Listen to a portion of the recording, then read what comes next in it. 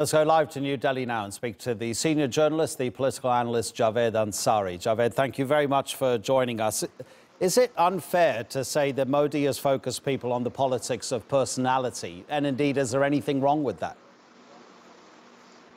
Well, there's absolutely no denying the fact that this is a mandate for Mr. Narendra Modi. There are a lot of people who have bought into his argument that he is the only one in this country who can provide a decisive and strong leadership. They have been willing to forgive and forget some of the unfulfilled promises, like lack of jobs. He had in 2014 promised 2 million jobs per year. He failed to deliver that. They've decided to give him the benefit of doubt on that. They've decided to forget that GST and demonetization has led to a lot of economic hardships, especially for the middle class and the poor. They've bought into the fact that the country is safe in his hands, particularly after the Pulwama tragedy and his decision to order airstrikes against Pakistan. So yes, this election was all about Mr. Narendra Modi, and the BJP owes it to him that they are getting a second successive term in office.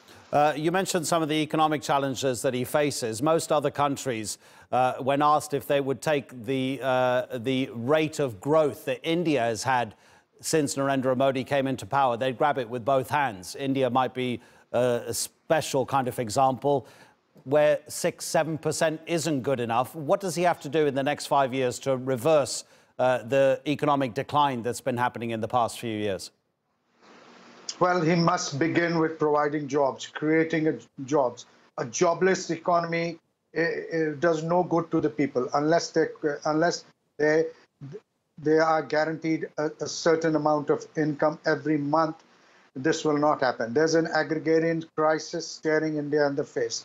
He needs to address those issues. For now, largely also on account of the fact that the opposition did not either have a credible message or a credible leader, as opposed to Mr. Narendra Modi, the people of India have decided in substantial number to give Mr. Modi the benefit of doubt.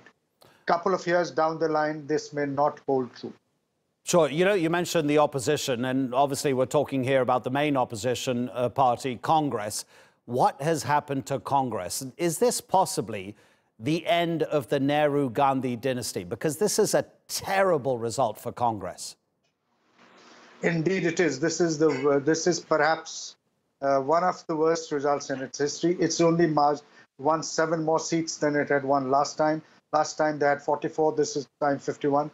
There are growing concerns, and there are questions being asked in the media and within the party about the wisdom of the current leadership that the Congress party has.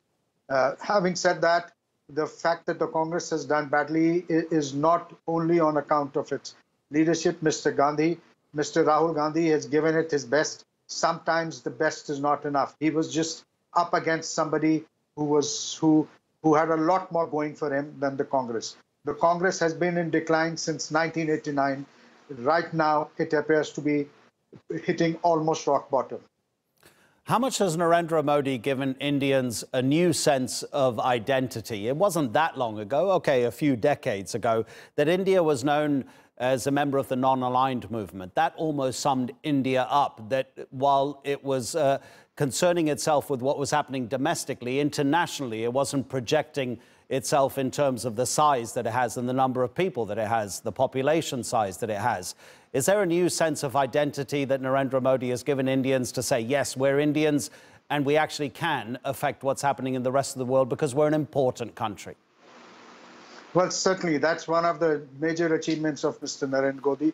There are a lot of people who believe that India has been punching way above its weight, but nonetheless, a lot of people, common people, believe that under Mr. Narendra Modi, India's voice is being heard, that India is a power to be reckoned with, and that India is now willing to take the fight to the enemy camp, especially with relation to Pakistan and also to some extent with China, that India is no longer a pushover.